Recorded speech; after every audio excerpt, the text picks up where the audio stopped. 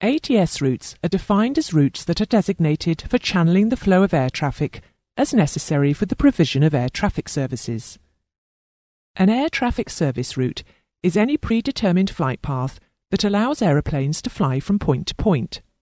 They include airways, upper air routes, standard departure and arrival routes, low-level helicopter routes.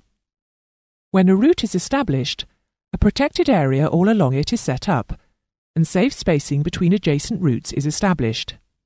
Airways are normally 10 nautical miles wide, but in areas where that may be navigationally difficult to achieve, they may be 20 nautical miles wide.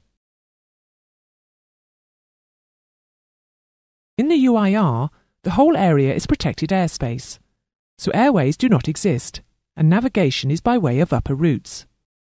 The method by which aeroplanes arrive and depart at aerodromes are known as Standard Instrument Departures, SIDs, and Standard Instrument Arrivals, STARS, and these routes are also ATS routes. ATS routes are identified by their own designators. The purpose of this system of designators for ATS routes and RNP types is to allow both pilots and ATS to make unambiguous reference to any ATS route without the need to resort to the use of geographical coordinates or other means to describe it, to relate an ATS route to a particular vertical structure of the airspace, to indicate a required level of navigational performance accuracy.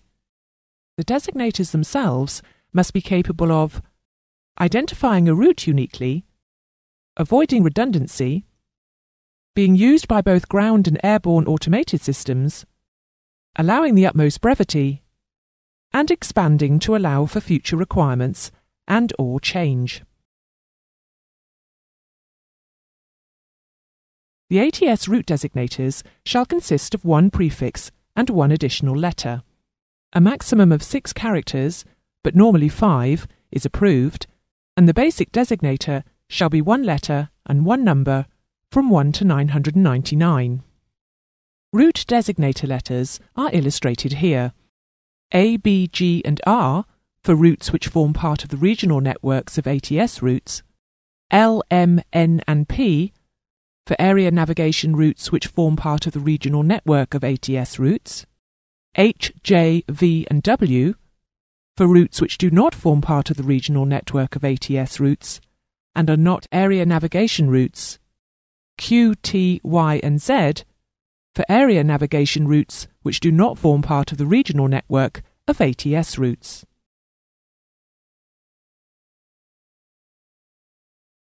Supplementary prefixes are applied to some routes to indicate specific types of use. K to indicate a helicopter low-level route, U to indicate a route or portion thereof established in upper airspace, and S to indicate a route used for supersonic flight.